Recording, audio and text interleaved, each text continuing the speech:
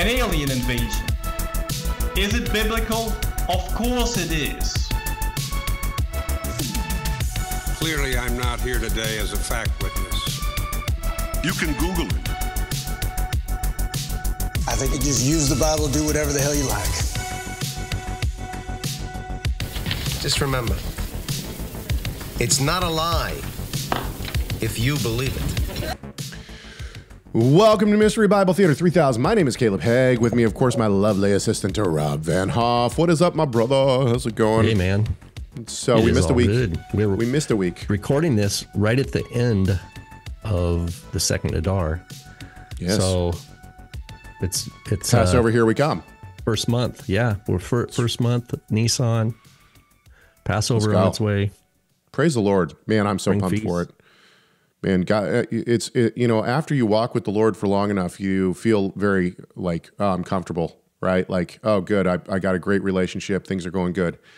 You know, and you almost get in the idea of what else could I learn? And then the festivals roll around again, and it's like, you know what I mean? Like, oh man, it's the liturgy. It's like our liturgy, right? It's like God gave us. It's like the first time around again. Exactly. Yeah. You learn even more the 35th time. Okay.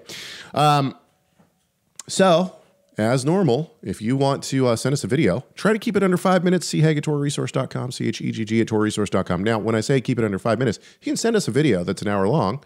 However, you got to give us timestamps. Now, I'm still getting people on a weekly basis. There's multiple people each week that are sending us videos that are like an hour and a half long and saying, hey, you should review this on Mystery Bible Theater 3000. If you notice, we usually review videos that are about 45 seconds to a minute long, and it usually takes us about 20 to 30 minutes to do so. So if we had something that was an hour and a half long, do the math. So anyway, because we love taking things out of context and spinning them so that they mean what we want it to mean. Of course, yes. No, actually, so we're also a satire show. If anybody, that is true. That is true. Hey, but you know, a lot of the time, what we're doing is we're taking these YouTube shorts. And we're just playing the YouTube short. Now, I just assume that if a ministry is putting out a YouTube short, what they want you to hear is in that YouTube short. And so, yeah, actually today we got a really good one. And also, if you'd like to, you can subscribe to this YouTube channel. I know that sounds awesome, and it is. You should subscribe. If you're already subscribed, do us a favor. Thumbs up this video. I know it sounds weird, but it does help us. Okay. I think we should just jump right into this. What do you think? Let's do it. Let's kick over to our view here. All right, here we go. How many churches, Christian churches, were there when Jesus walked on planet Earth? This guy gets it. How many denominations? Let me ask the question that way. There was only one, okay? When people were baptized on the day of Pentecost. Different setting. What church were they baptized into? The Christian church. There was only one Christian church. When believers were baptized in Ephesus, what church were they baptized into? The Christian church. Okay? And it was very clear the church, they even had their own general conference. You can read about it in Acts chapter 15, where representatives from the world church came together. The church, which still exists to this day, the Eastern Orthodox Church, come, discover ancient Christianity as it's been preserved for 2,000 years. Okay, there's a lot going on in this video. First of all, we have Cloud of Witnesses Radio is the person on top, and he is the one who is commenting on the video below. Now, I honestly don't know who the gentleman in the video below is, and I don't know what the YouTube channel is or the teaching ministry is for him. However, there is a lot going on in this video. First of all, I will say a couple of things, and I'm going to kick it over to you. The notion that there's one church, okay, fair enough. I tend to agree with that. However, we need to be very clear that within the first century, there were a good amount of different Jewish sects of Judaism. And the Judaisms of the first century are what turned into the quote unquote church, the ecclesia of God. You had people from the Pharisees. You had people from all different walks of life. Now, I'm not going to say things like that. You had people from the Sadducees. We have no record of the Sadducees converting to the way. However, the statement is true. It seems like everyone was part of the way. Did they agree? Absolutely not. Right? Absolutely not. You have people who come down from James in Galatians 2. I know I'm conflating the two, but anyway, in Galatians 2, you have people come down from Jerusalem. I think they're the people by, James' disciples. They come down, they say, unless you're circumcised and keep the law of Moses, you can't be saved. And this kicks off the we're going to disagree on this because I think that the timelines of Acts and Galatians, I think that they're a little bit different than I think Rob thinks they are. That's fine. But nonetheless, at some point, you have people go to Jerusalem to figure out whether or not what people are saying is true, right? And we read about this in Acts 15. He's right. So he calls it a general conference. Okay, so now I've talked a little bit. I'm going to let Rob talk, and then we'll talk about Cloud of Witnesses radio statement about the Eastern Orthodox Church. Do you want to say anything right now? Yeah, it's true. Well, Acts 15 definitely shows that there was a disruption. Right. There was a confusion about a particular aspect of the gospel message, particularly the implications for people from the nations coming to worship the God of Israel. And they went and did an orderly meeting. All the people were heard. Peter chimed up, and then everyone was silent. Then James he cited the Torah, or he cited the prophets, Amos specifically, and he gave a judgment. He gave a ruling. And then Acts 16 says that they took that dogma, right? They took that letter, made it multiple copies of it, and that all these different communities were edified. We learned that, as well as Timothy's circumcision. We learned that in Acts 16. But at the same time, hang on just a second. Let's just for a second, let's break down what a denomination is, because ultimately, even though, excuse me, hang on. Even though I might disagree very vigorously with certain aspects of theology, really what we're talking about is disagreements on theology. Paul had a very large disagreement with Mark. Mark leaves Paul and Barnabas, right? And so what is that? Is that a different denomination, or is it just a schism in the church? Then what happens? We're not really, we don't have a lot of detail about I completely agree with you, yeah. But then we have Barnabas leave Paul as well. There's much dispute, right? And Barnabas leaves. He does his own thing. Now, I don't know what these gentlemen would say. I'm not necessarily saying that this is a different denomination, but clearly there was disagreement enough for them to separate. And to me, that ultimately is what a lot of different denominations are. Now, when we get into things like Mormonism, when we get into things like Jehovah's Witness, and these kind of things, when we get into various cults and whatnot, now we're talking about things where it's not just breaking of community because we have disagreements. Now we're talking about heresies, and heresy clearly. So how would this? But back to this guy on top is the Eastern. He's saying right. Greek Orthodox. Well, yeah. At what point in history does the Greek why Orthodox is he siding form? with the Greek Orthodox over Roman Catholic, for example? So now, yeah, this is interesting. I think that the Greek Orthodox, I tend to agree with him in the sense that if I was going to choose an early Christian denomination that I thought was going to, that I was going to choose one, Greek Orthodox would probably be it. Now, we'll talk about this in a few seconds. But the reason why is because the schism between Greek Orthodox and the Catholic Church comes over the dispute, well, technically speaking, over the filioque, but ultimately over the power of the Roman bishop, the Pope, right? And the breaking of the two churches come because the Pope in Rome is trying to assert his authority, and he does so with the filioque. If you don't know what the filioque is, that's fine. It just means "and the Son," and it's that the Spirit proceeds from the Father, which is in the Nicene Creed, right? However, the Roman Catholic Church adds in "and the Son," and the Greek Orthodox did not feel that the Pope or the Catholic Church had the ability to do so. Rather, they said that it had to come from a council, and so the Greek Orthodox believed that the council is what rules the Church and not the Pope, whereas the Catholic Church took another belief in this and say, no, the Pope is the head mouthpiece of God, and therefore he can decide on doctrine as well. Now, I would disagree with both of these. to an extent. I actually don't have a problem with the Greek Orthodox saying that there is much counsel and wisdom, and that a council can steer the direction of the quote unquote Catholic. When I say Catholic, I mean universal church. However, at the same time, the biggest problem that I have with Cloud of Witnesses radio statement is this. If you have something that is the word of God and a council comes around, and we see this with Luther, the question is, can a council err? And to me, this is the biggest problem. I don't care when the council comes around. I don't care when the church forms or whatever. If you have a piece of literature that is literally written by the finger of God, let's say, for instance, you shall not make any images of anything that is in heaven or on the earth below. Okay. Now I understand the iconoclast debates, and I understand where the Catholic Church falls, and I understand where the Greek Orthodox fall. However, I see this as a direct opposition to the Word of God, which was written by the finger of God on Mount Sinai. This clearly cannot be true. Now I know both are going to say we don't worship these images. Okay. However, the fact that you're praying and giving homage to the saints through these images, that's exactly what idolatry is.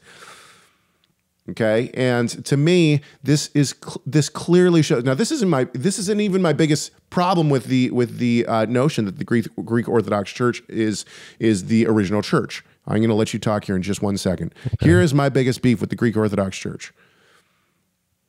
Anytime a council comes around and says, "Hey, you don't have to keep the commands that God has told us," what the Greek Orthodox Church, what the Catholic Church has done is they have taken the first half of the Bible, 2/3 of the Bible, and said, this is for Israel, this is not for us. We are under a new covenant.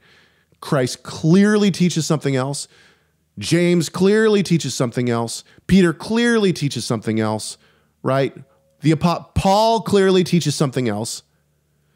Well, and we have all these historical sources, primary sources, and which normalize the large trajectories. We can see these trajectories in their historical developmental kind of context, and we can expand that to include what's happening among the rabbis.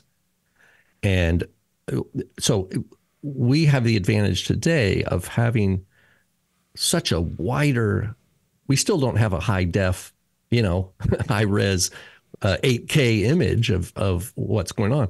But compared to what the reformers had, right, we have relatively high res Dead Sea Scrolls. Now we understand that there were Jewish sectarian groups that had literally works of the law that were their own additional things. So we can now appreciate the archaeology. I think, in my view, I think God's like, okay, I've given you more, to him much is given, much is required. I've given you more context for underneath those first centuries of what happened, that I don't think he designed us to be like a ostrich burying our head in the sand. It's like, and that in my experience, and I think probably yours too, Caleb, the more we learn, the more glorious is the canon and the miracle of God's protection and preservation of the canon of the Holy Scripture. And we can see it, how the works of men, the traditions of men had tried to build up around it. And we've had a discussion in the past couple of, actually we had one on Mystery Bible Theater 3000 when we looked at the Catholic priest or bishop, or I don't know what he was, but he was advocating and discussing why Sunday was why we don't keep the Sabbath. Okay. And then we also, on our last show, we talked about a video, even though we didn't show the video, we talked about a video about Doug Wilson, who had also, and once again, not Catholic or Greek Orthodox in any stretch of the imagination, but also was trying to advocate why the Sabbath was changed to Sunday. And I'm going to guess that Cloud of Witnesses Radio is also going to say that because of the councils, we are able to move the Sabbath to Sunday. This right here is to me the obvious marker that a church in and of itself or a denomination has not figured it all out. The Greek Orthodox Church cannot be the church, like the one and only church, because they are still speaking against the Word of God. Now, I'm not saying that there aren't Greek Orthodox who are saved or anything like that. What I'm saying is that you have commands of God that are clear, that say are forever, that are a covenant forever between me and my people. And then you have the Greek Orthodox say, well, this council has the authority to reverse that. I'm sorry. Wrong. This shows. Now, I think that this gentleman is right. I do see a string of people, and Paul refers to this as the remnant. There is a remnant in every generation that's got it. They've figured it out. They're keeping the Sabbath. And here's the thing: is that you don't even have to keep the Sabbath. Thread. You might never heard of them. I'm not saying that a person has to keep the Sabbath to be saved or any such thing. That's not what I'm saying. That is not at all what I'm saying. There are godly people, I'm sure, in the Greek Orthodox Church. I believe there are Roman Catholics who can be saved. And I know that's going to be shocking to so many people who watch our material. My point is this: there are people who have true faith in the Messiah and know who he is. My sheep hear my voice, right? Okay. There are people in all different denominations who truly know the Lord and follow him. However, to say that the Greek Orthodox Church or that the Roman Catholic Church or that any other denomination within mainstream Christendom, like the Methodists, the Lutherans, the Baptists, name it, to say that they've got it right, that they are the right denomination, to me negates a huge amount of Scripture. And this is why we are seeing another Reformation. We're seeing a Reformation to the truth that all of the law and the covenants, because we are covenant members, apply to this remnant. And people who are believers are coming to that understanding and saying, here's another point on this. I believe that we can affirm this confidently without bashing believers in different ages that we're struggling to understand. Like if I was a Gentile in England, let's say in the 2nd century, I don't have the education. I'm coming out of paganism. I can't read the Hebrew prophets and, and understand. I just don't have access. So the miracle of how God spread his word across the world is amazing. It's an amazing miracle. And, but I can affirm that there has always been a remnant and still say, these people in the 2nd century got it wrong. These people in the 3rd century got it wrong. Particularly when the church was being persecuted, man, that's bold stuff. Like people being, that who am I to even say a word against that kind of thing, But we can look at the writings. We look at Justin Martyr and Tertullian, and Well, here's the other thing: is that I know multiple evangelicals who, and I do mean that seriously. I know multiple evangelicals who have become Greek Orthodox, and it takes years. They have converted to Greek Orthodox. And as weird as this sounds, I know I'm going to get some pushback on this.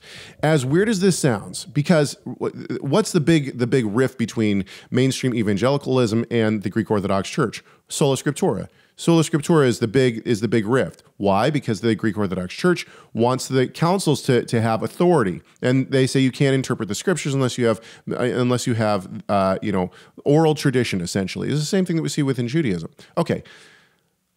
I actually understand the evangelicals who are converting to Greek Orthodoxy. And the reason why is because if you're going to get around the Torah, if you're going to get around the Torah for believers, if you're going to get around the notion that believers should be keeping kosher and the Sabbath and all that, you have to do away with them somehow. And no offense to the evangelicals. Actually, I really don't care if the evangelicals are offended by this. They don't have a good answer for that. They've tried with dispensationalism. They've tried with covenant theology. It all falls apart. They don't have the defense. The apologetics are weak at best and non-existent in some degrees. And so because of that, what do they have to do? They have to say, well, how do we get rid of the Sabbath? How do we get rid of the kosher laws? Well, let's go to the councils. And if you believe that the councils have the ability to change those things, guess what? They have the ability to do other things. Are you going to go after the councils or the Pope? So to me, it's a progression of how do I get rid of the things that the church has affirmed for so long are no longer, and still be within the Christian church. And largely, it seems like the blind groping around in the darkness. Like if someone's blind, it doesn't even matter. It's dark. It could be daytime, but they're groping around. And again, I can say that and say, look, it's just a matter of fact. That the Torah is forever, right? Yep. Your word, O Lord, stands forever in the heavens. Not one jot or tittle, Jesus says. Do we take that seriously or not? So yeah. Nice. So the guy in the top, the guy in the bottom, amen. The guy in the top, wrong spin. Right. That's my final. But I understand the spin within I understand the spin. I understand the spin within the wider spin. Christianity. Yeah. All right. If you have a video for us, please go ahead and send us a link to it at Hegg at TorahResource.com, Chegg at TorahResource.com. You can also subscribe to this YouTube channel. I know it sounds weird, but that actually does help us. And if you're already subscribed, then go ahead and do us a different favor. Click that like button for this video. That helps us as well. All right. We will be around hopefully next Wednesday, 9:30 a.m. on YouTube. You can catch us there. And of course, hopefully next week we will be back with another Mystery Bible Theater 3000. Thank you so much to everyone, especially our producers. We are so grateful for you, and we will see you in the next video.